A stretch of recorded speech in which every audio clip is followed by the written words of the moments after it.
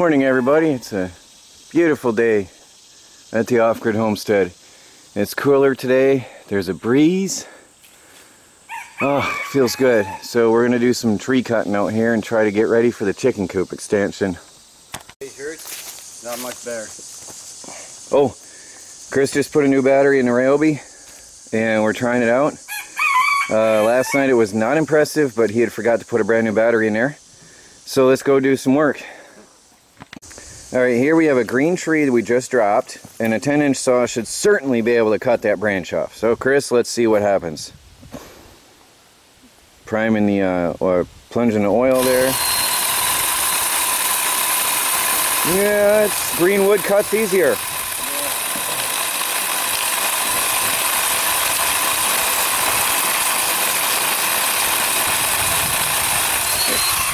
Now, does that feel better than the Sawzall? Sawzall, I gotta use a lot more pressure, and the Sawzall will cut much quicker. Why don't you grab the Sawzall, Let me go grab the and I'll put some pressure on that. We'll prop up that up, and we'll see what, well actually we'll cut the end off that with a Sawzall and do a comparison check.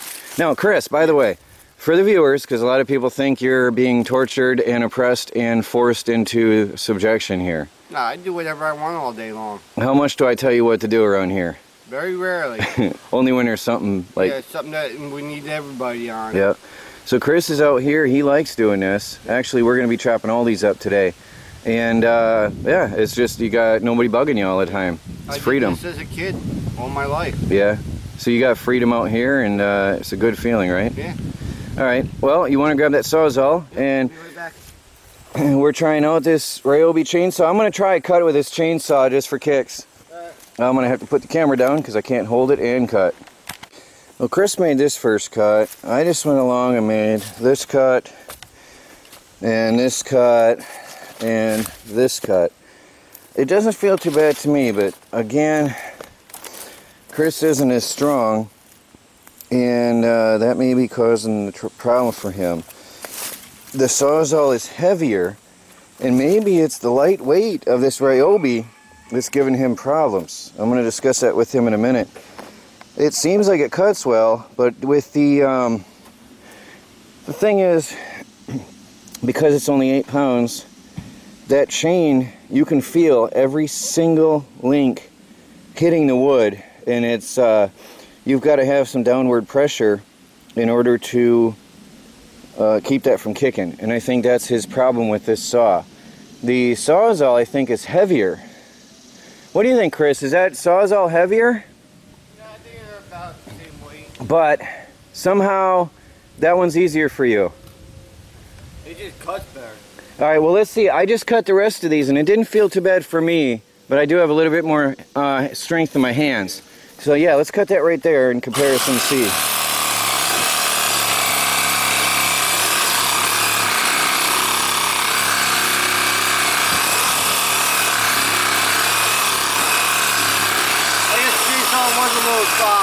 A little bit faster.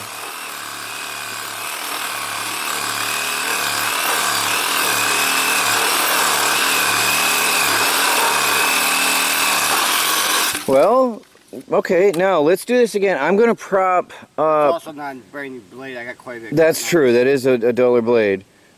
We need to try it. Well, let's cut off the end of this hanging off that rock for comparison with the chainsaw, and let's see how it feels.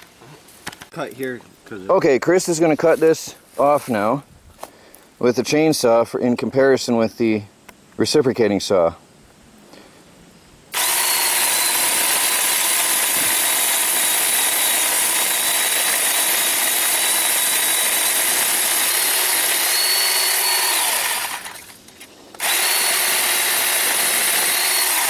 That's a little faster. Yeah.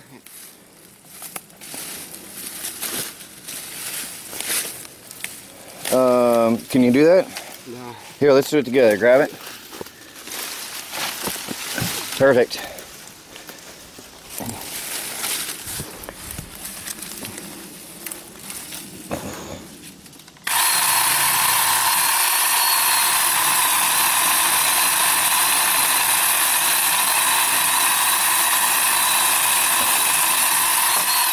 No, I think it's gonna work. Yeah. It kicks a lot because you feel every tooth in that lightweight saw. It kicks a lot.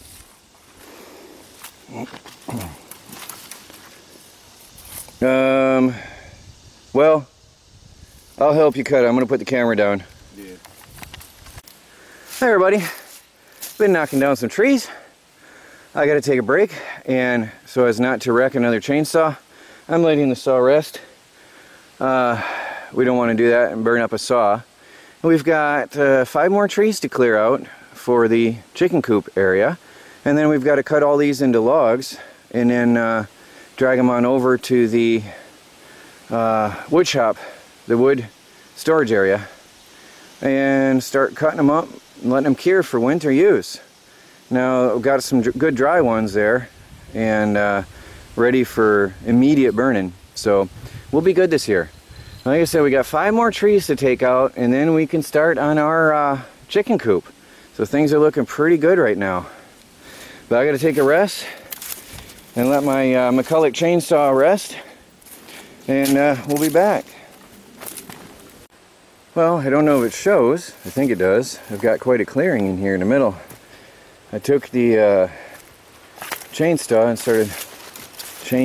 sorry, I'm exhausted, and started cutting up logs. Now my wood stove only takes 12-inch logs.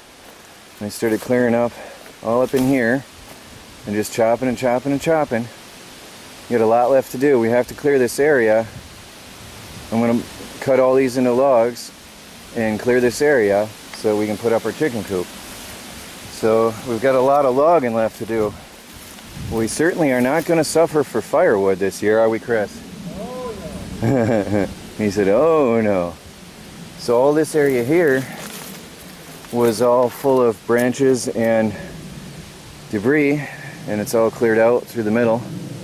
And we're going to leave the brush scattered around like it is like that for the chickens, because that'll attract bugs for the chickens, and that's a good thing in this case. There's little bits of here. That's just little brush and debris, which is normal on the forest floor. But anyway, I'm resting. I was getting shaky. The saw was burning my hand, and although I only went through half a tank of gas, I decided to stop, let that saw rest. I don't want to hurt it, and pick up again later. We're doing it in little bits and pieces here. Just we'll cut a little, break a little, cut a little, wait a little, let the saws rest. I don't know if you see the shakiness. My hand shakes a little bit. The action of the saw has got my arm shaking, the vibration. But anyway, we're getting there.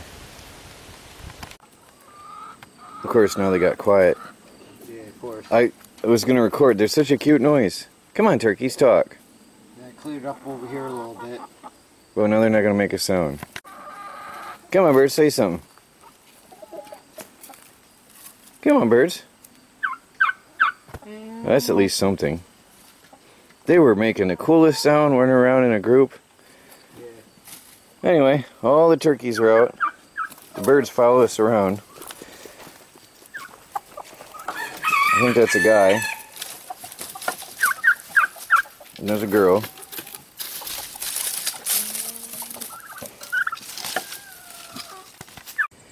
Well, everybody, I am disappointed. Chris figures it was a manufacturing defect, but the handle broke. And Chris isn't that strong. We all know that. He was just simply cutting a tree branch, and the handle broke. Let me see if I can support this with my feet. See, the handle is completely broke. Of course, it could have been a defect, but I don't know. There is a lot of pressure on that. Pushing that away, there's a lot of pressure on that, so I think the way it was put together was just too much force on it. This is the first Ryobi tool I've ever been disappointed in. We did take it out. I was enjoying it, and I was really pleased with its performance on cutting trees, branches I mean, chopping the lopping off the tops of trees that I downed with the big chainsaw and cutting off the branches and twigs. I liked it. I didn't show you, but I was going like mad out there with this, and I think we were still in the first battery. I'd have to ask Chris, but I think we're on the first battery. Now, I asked Chris, what are these marks on the top? And that's pollen, actually. I wondered because I was wiping it off. There's pollen all over Chris's gloves.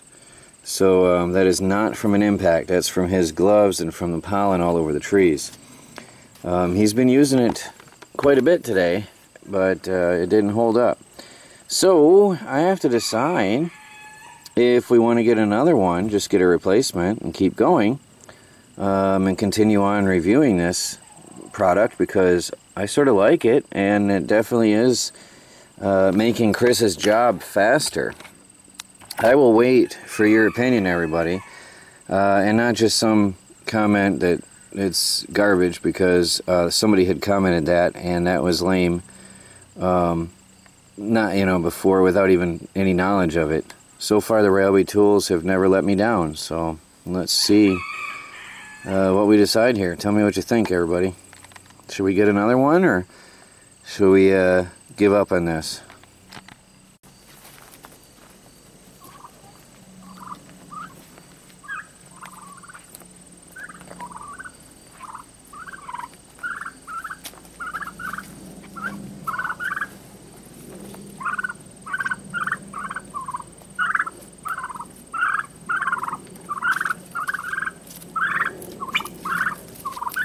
They're cute.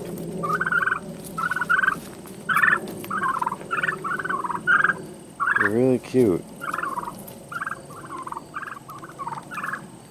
But they can't be in our flowers.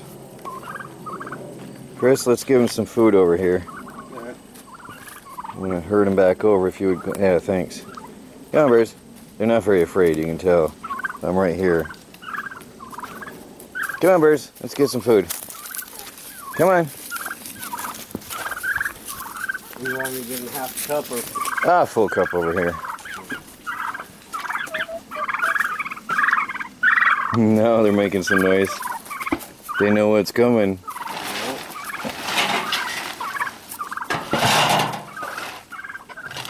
Oh, we need more food. Yeah.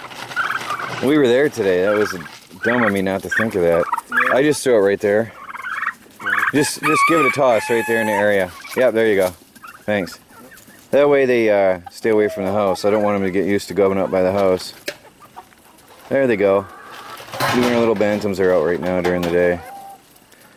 Well, everybody, there's the cute little turkeys and other birds. Well, everybody, look here. We've got a clearing in the woods. Look at that. So you can see that the light is brighter here now. Chris and I have been working pretty hard. Oh, Chris has been hauling out some of the wood I was cutting. And he's been straightening up over by the wood shed too. And you can see now, except for a Widowmaker over there, which is not a big deal, that's a thin one. We've got quite a clearing here where the new chicken coop is going to be.